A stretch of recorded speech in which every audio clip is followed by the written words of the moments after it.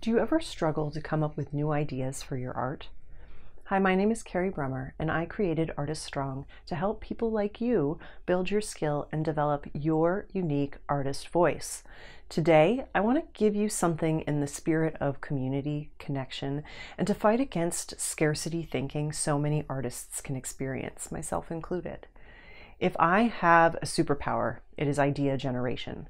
When I talk to someone about art, my brain is flooded with visuals and random series that I could start investigating in my own art or ideas for other artists. Lots of the ideas are not even relevant with the art that I currently create. It's one reason I keep journals, to help me store ideas. This year, however, I found a way to digitally store my ideas, and as they've collected digital dust, I'm reminded of artists who claim people have stolen their ideas, or who feel very possessive over their ideas.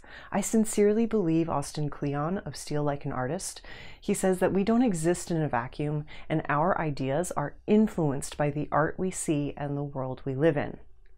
When we make art that has true voice, even if someone else has a similar idea, people can still see your work and know it's yours. So in the spirit of sharing, I've created a document that I will update regularly as I get new ideas, and I want to give it to you. I remember Elizabeth Gilbert sharing a story about how ideas stick around for a while in hopes of being realized, but then sometimes move on to someone new. I want these ideas I've had to be shared so that the right artist finds them and starts sharing their story with the world. Currently, the topics that most come to mind relate to textile art and activism. I hope that you enjoy the document, which is, of course, linked below this video. I've created it to be a free Google Doc for your personal review.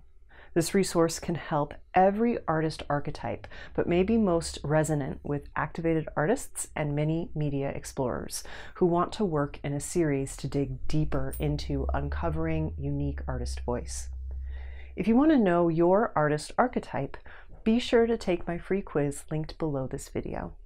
As always, I want to create valuable, actionable resources to help you be your best artist.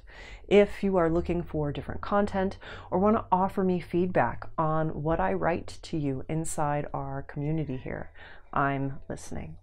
Thanks for watching, and I'll see you here next time on Artist Strong.